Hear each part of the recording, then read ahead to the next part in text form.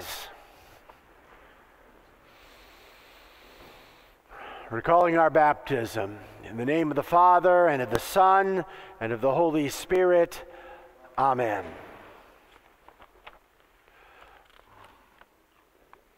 I was glad when they said to me, "Let us go to the house of the Lord."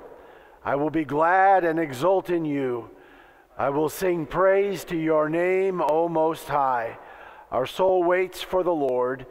He is our help and our shield. For our heart is glad in him, because we trust in his holy name. Let your steadfast love, O Lord, be upon us, even as we hope in you. Let us now make confession of our sin to God, our heavenly Father. O God, our Father, we have sinned against you in thought, word, and deed. We have transgressed your law and have brought injury to others. We have not always shown forth our faith in every aspect of our lives. We sincerely repent of our sins. Have mercy on us and hear this, our confession, O Lord. Grant us your grace and forgiveness in Jesus Christ.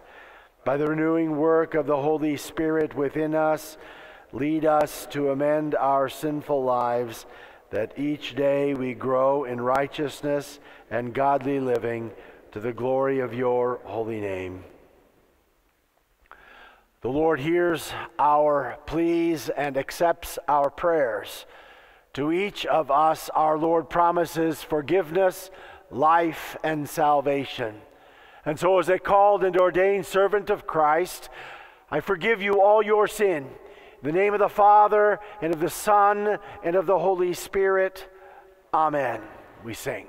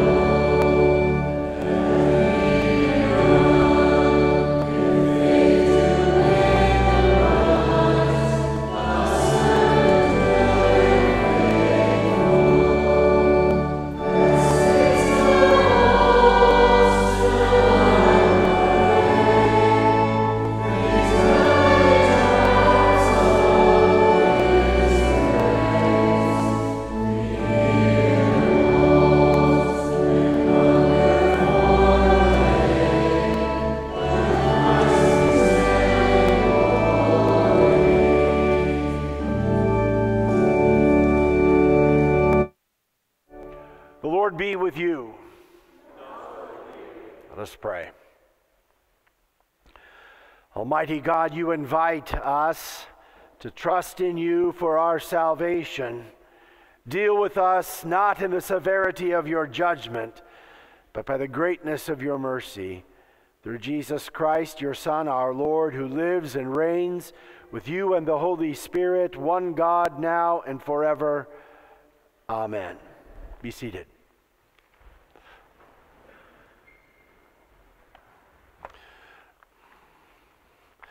Service of the Word begins with the Old Testament reading from the prophet Isaiah, chapter 25.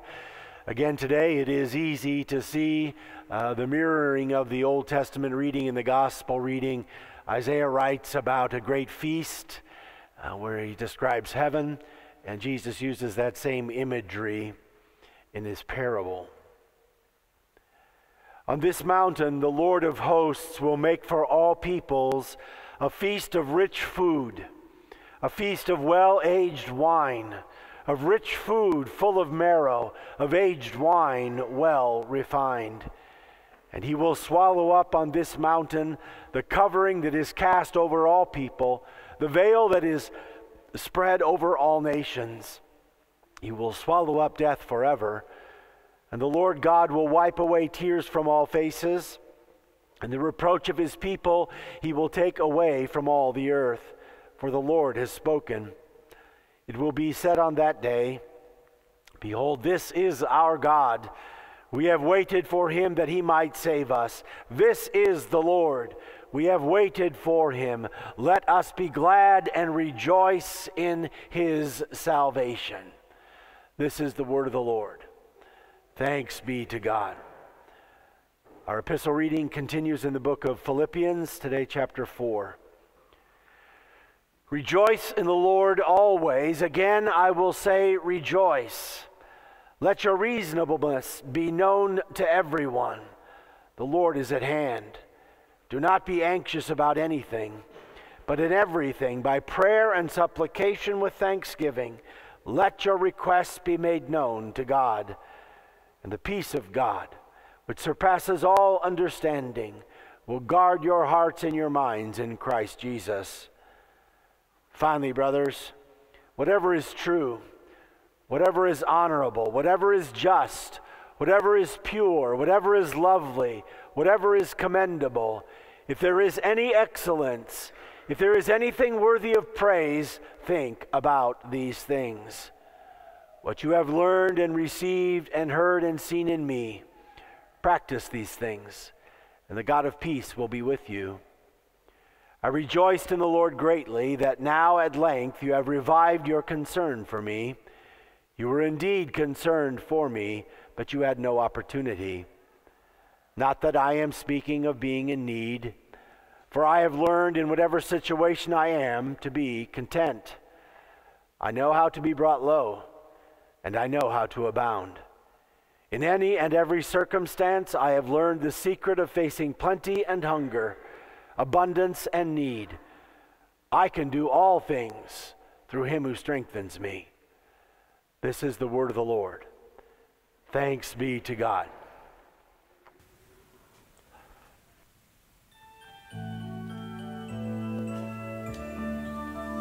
God has given us his word, it's written here. God has given us his word, it's written here. God has given us his word, it's written here. God has given us his word, it's clear. God has given us his word,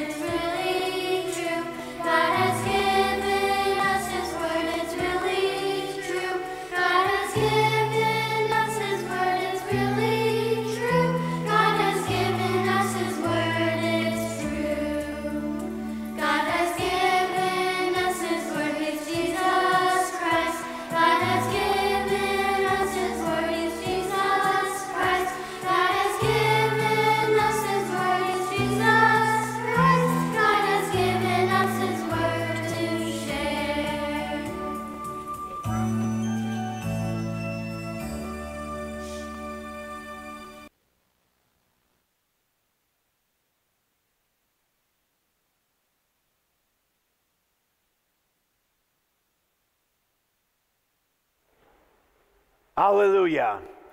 The Spirit and the bride say, "Come."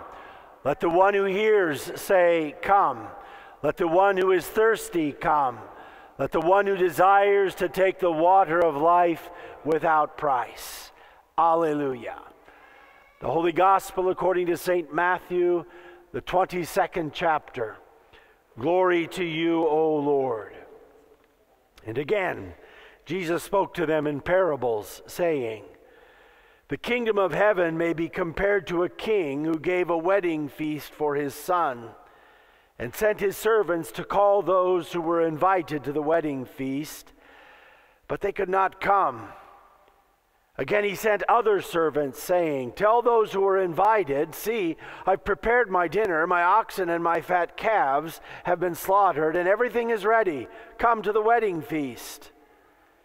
But they paid no attention and went off, one to his farm, another to his business.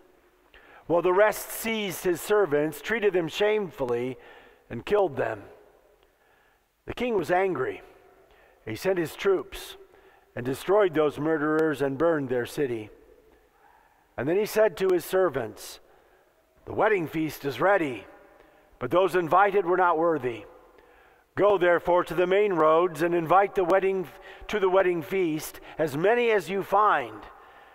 And those servants went out into the roads and gathered all whom they found, both bad and good. And so the wedding hall was filled with guests. But when the king came in to look at the guests, he saw there a man who had no wedding garment. And he said to him, 'Friend, how did you get in here without a wedding garment?' And he was speechless. And then the king said to the attendants, 'Bind him hand and foot and cast him into the outer darkness. In that place there will be weeping and gnashing of teeth. For many are called, but few are chosen.' This is the gospel of the Lord. Praise to you, O Christ." You may be seated. Children can stay with your parents again this morning for the children's message. Boys and girls, if you're like me, you like to go out to eat for dinner, right? That's fun to do. Go to a special restaurant and order from the menu and enjoy your family that way. What if you were to go to the restaurant and your parents told you, "You can order anything you want"? Would you still order the chicken fingers? Maybe you would order dessert first. Or maybe you'd order a steak or the lobster. Now, we don't do that when we go out for dinner. We don't usually order dessert because that's just a little too expensive for us. And we don't order the steak very often because, again, that's just a little bit too expensive. We're satisfied with lesser expensive things. But we still enjoy ourselves. We still enjoy someone else preparing the food and enjoying our family time together. The Old Testament reading for just a moment ago describes a very similar situation. A feast, a time for great food, where you'll enjoy the presence of your family. What Isaiah is talking about is heaven. He's talking about what a wonderful place and what a wonderful experience heaven will be. It'll be not only filled with the greatest food, it'll be filled with our loving family and friends. Jesus will be there. It will be everything that we could ever imagine. You know what happens when you go to the restaurant and your meal is over? The waitress comes and gives you the check, right? And who has to pay for that? Mom and Dad have to pay for that, right? In heaven, At that great feast, there will be no check because Jesus has already paid for it in full. Not with money, but with his life. He died to win us forgiveness and peace with God and entrance into this wonderful eternal feast. Let's pray. Heavenly Father, we thank you for the promise of heaven. We thank you for what we can anticipate now as we look forward to that joyous time. We thank you that Jesus has paid for our entry there and paid for it in full in himself. And for that, you make us thankful people. In Jesus' name, amen. Let's continue with our hymn of the day, Spread the Reign of God the Lord.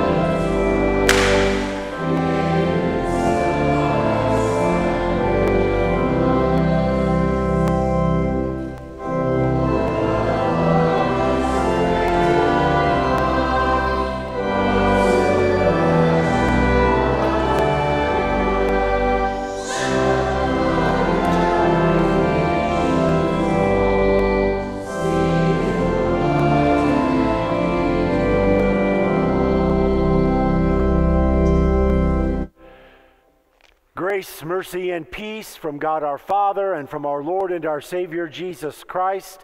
Again, our meditation today based upon the gospel reading, yet another parable from Jesus. Dear Christian friends, we understand that God does not always do things the way we do them. In fact, that's exactly what Isaiah tells us, that God says that my ways are not your ways. Your thinking is not my thinking.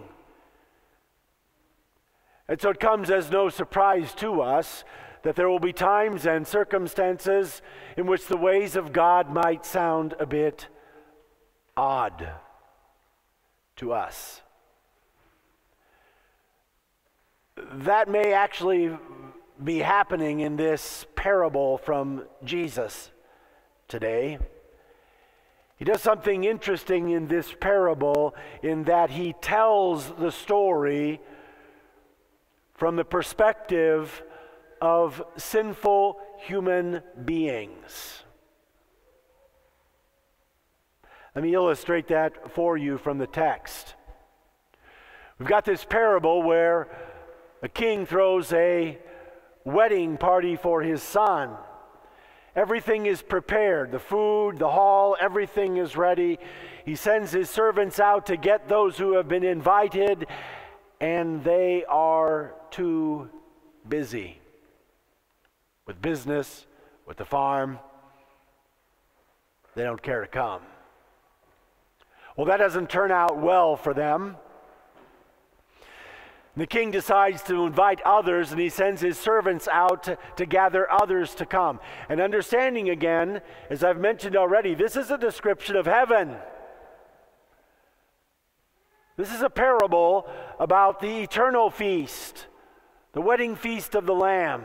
And this is what he says, and this is where it is from human perspective. And those servants went out into the roads and gathered all whom they found, both bad and good. That actually is a bad translation. It's not, he gathered bad and good.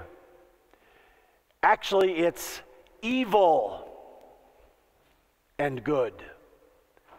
The word here is the same one Jesus uses in the Lord's Prayer when he says, "Deliver us from evil." That God is going to gather evil and good at his eternal wedding feast. And that might sound a bit odd to us, particularly in our human nature. God is going to call evil and good people into his presence. Why bother then trying to live a good life? If in the end it's not going to matter, why bother?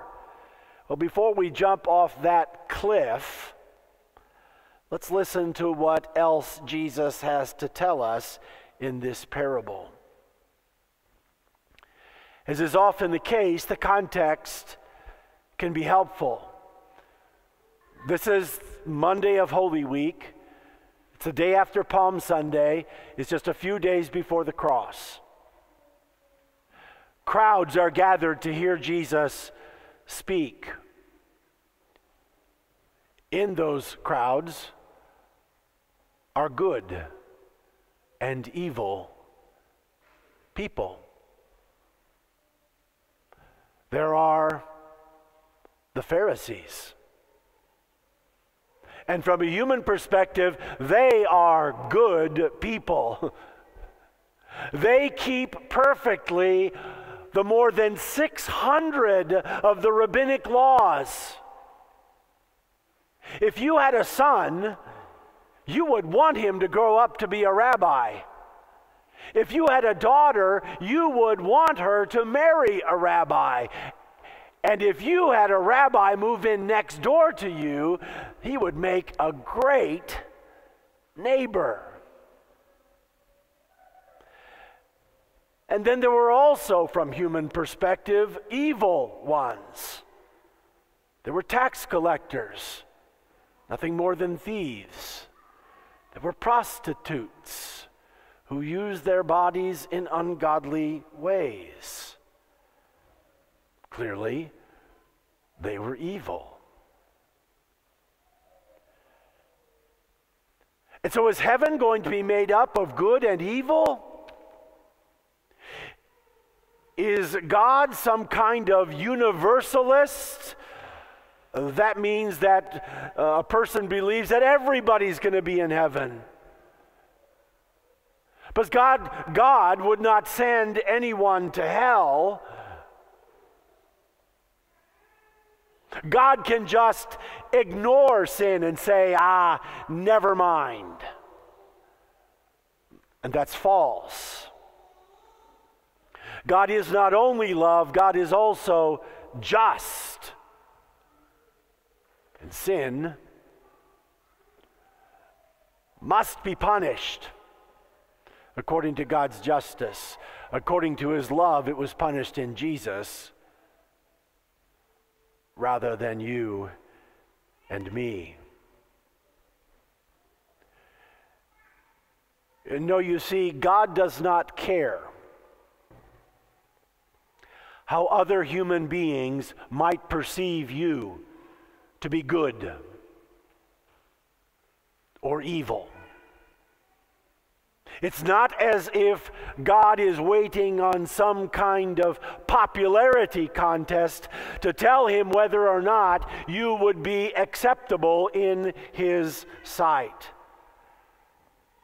No, God sees through all of our facades.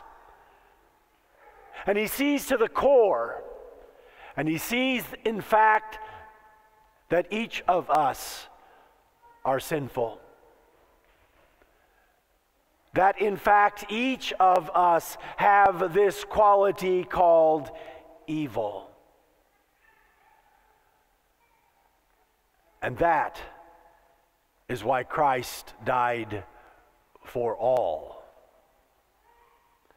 That's why Jesus would tell Nicodemus, "For God so loved the world that he gave his only Son, that whoever believes in him will not perish but have everlasting life." It was because of the evil condition of the world and you and me that God sent Jesus to take our sin on himself and pay its price in full, so that we might have access to that eternal feast of the wedding lamb in eternity. But see, that also, and I've talked about this before, it also introduces what I call the tragedy of the gospel. That indeed this Jesus died for all. But this parable makes it abundantly clear that all will not receive the benefit of what Jesus did in dying and rising for them. Tragedy indeed. And so what makes the difference?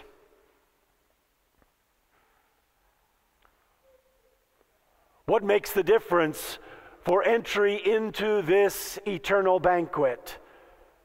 Well, the parable spells it out well.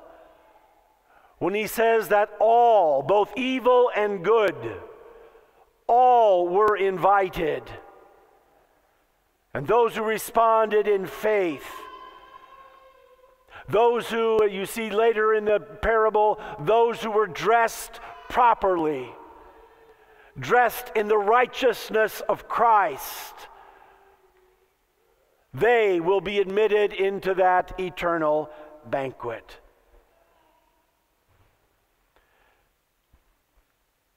And so you've got these Pharisees, who I said by human perception were really quite good people. But Jesus sees through that facade. He sees that they are people of unbelief. He sees that they are unrepentant, that they believe they have no need to confess any sin because they believe they keep them all. They believe, in fact, that heaven would be honored if they would grace heaven with their presence. And so they find themselves on the outside looking in. But not all of them. This Nicodemus that Jesus met with, he comes to faith. He assists in Jesus' burial in a loving and helpful way. And then there's Pharisee Saul, who recognizes his sin and need and comes to faith in Jesus and becomes the greatest promoter of the gospel the world has ever seen. And the tax collectors and the prostitutes, they too are invited. And many repent and turn from their sin and follow Jesus. But let me give you just two more examples, a little more timely than that.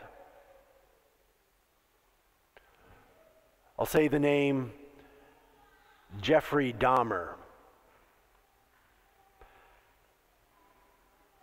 think it was in the 70s and 80s, he was a serial killer. I believe in Wisconsin.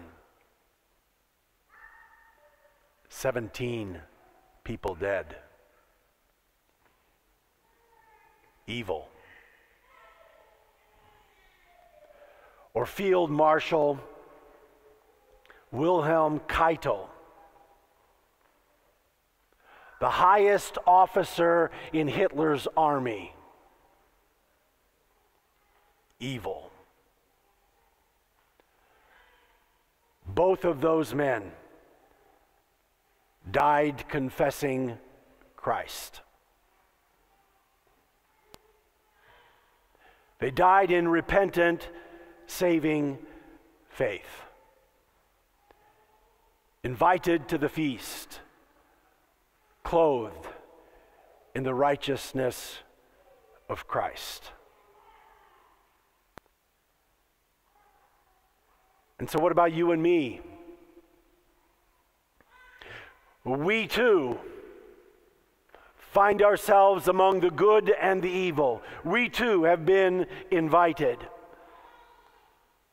And each of us have been clothed with the righteousness of Christ, covered with Christ in our baptism. That's exactly what Paul promises in Galatians 3. Covered with Christ, clothed in the righteousness that Jesus won for us on Calvary's cross. And so when Christ looks at you, he doesn't see good or evil, because he looks at you through the lens of the cross. And what he sees is good, as in Good Friday. He sees a child of God, forgiven, at peace, and headed to the banquet. Amen. Please rise. Now may the peace that passes all human understanding keep your hearts and minds through faith in Christ Jesus. Amen. We confess our faith using the words of the Nicene Creed. I believe in one God, the Father Almighty, maker of heaven and earth, and of all things visible and invisible, and in one Lord Jesus Christ, the only begotten Son of God, begotten of his Father before all worlds, God of God, light of light, very God of very God, begotten, not made, being of one substance with the Father, by whom all things were made, who for us men and for our salvation came down from heaven, and was incarnate by the Holy Spirit of the Virgin Mary, and was made man, and was crucified also for us under Pontius Pilate. He suffered and was buried. And the third day he rose again according to the Scriptures, and ascended into heaven, and sits at the right hand of the Father. And he will come again with glory to judge both the living and the dead, whose kingdom will have no end. And I believe in the Holy Spirit, the Lord and giver of life, who proceeds from the Father and the Son, who with the Father and the Son together is worshipped and glorified, who spoke by the prophets. And I believe in one holy Christian and apostolic church. I acknowledge one baptism for the remission of sins, and I look for the resurrection of the dead and the life of the world to come. Amen. If you would please be seated.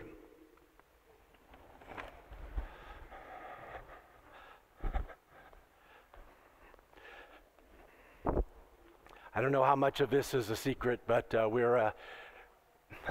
maybe it is a secret. He looked over his mask at me. We felt it appropriate and right to recognize Nick and the work that he has done here, not just the past 12 years as a principal here at Immanuel, serving faithfully during those 12 years, working just incredibly hard during that time. I see that every day. But particularly these last 6 months or 7 months in the face of COVID-19, he and the faculty were able to, in the span of about 3 days, shut the school down and go to virtual learning in a very effective manner, while others were simply treading water. We were moving forward, and that all happened under Nick's direction. In the midst of that, he was also putting together with, and it didn't go very smoothly or very easily, putting together a child and infant care program in the school that are the 35 kids enrolled in that, nearly maxed out in that. So that was no easy task either. So I know personally how challenging and at times difficult and heart-wrenching the last 7 months have been, and I can tell you that Nick has worked just remarkably well. His family, I know, struggled along with him at times, and for that we are grateful. I thought I would read for you, because I think it is apt and fitting, the second verse from O Church Arise that we sang a moment ago. Our call to war, to love the captive soul, but to rage against the captor. And with the sword that makes the wounded whole, we will fight with faith and valor. When faced with trials on every side, we know the outcome is secure, and Christ will have the prize for which he died, an inheritance of nations. Thank you, Nick.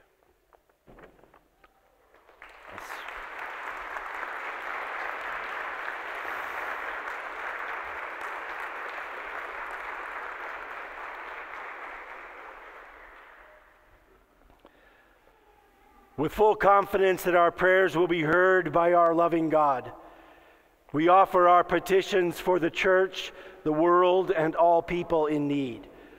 O Lord, in your mercy, hear our prayer. We pray for the well-being of creation in our land and every land, for all coastlands and waters, and for all fields and forests. Grant that we be proper stewards of all the gifts we have received. O Lord, in your mercy, hear our prayer. We pray for the church, that it grow as the Spirit leads and directs, even in those places where persecution of Christian people is daily reality. O Lord, in your mercy, hear our prayer.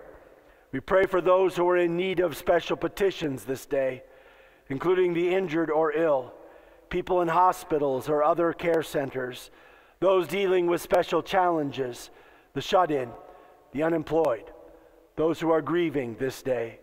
We especially name before you for healing, for Bob Foor and Don Groney, who both received hip replacement this past week, for Michelle Bittner, dealing with cancer. We thank you that Pastor Craig and his family have tested negative, and that they will return to be among us soon. We pray peace and comfort for the family and friends of Jim Garrison, who many years ago was a teacher and principal here at Immanuel. Be the support of those in need and the comfort of those who are burdened. O Lord, in your mercy, hear our prayer. As we remember with gratitude those whose earthly lives are now completed, we ask that we be blessed by the memory of all who have fallen asleep in Jesus, especially those of this community of faith who have left behind examples of joyful trust and blessed hope. And Lord, we pray your hand of blessing upon Thomas Coughlin's family, that they would raise him after his baptism in the late service, raise him to know, love, serve, and worship you. We rejoice with Jesse and Jenna, who restated their wedding vows publicly after doing so privately in the midst of COVID-19 6 months ago. And Lord, we rejoice that you have brought Nick Hoppensberger into our midst for these 12 years, that you have blessed us with his service, his sacrifice, and we pray for many more years of that among us. O Lord, in your mercy, hear our prayer. Amen. Our Father, who art in heaven, hallowed be thy name. Thy kingdom come, thy will be done, on earth as it is in heaven. Give us this day our daily bread, and forgive us our trespasses, as we forgive those who trespass against us. And lead us not into temptation, but deliver us from evil. For thine is the kingdom, and the power, and the glory, forever and ever.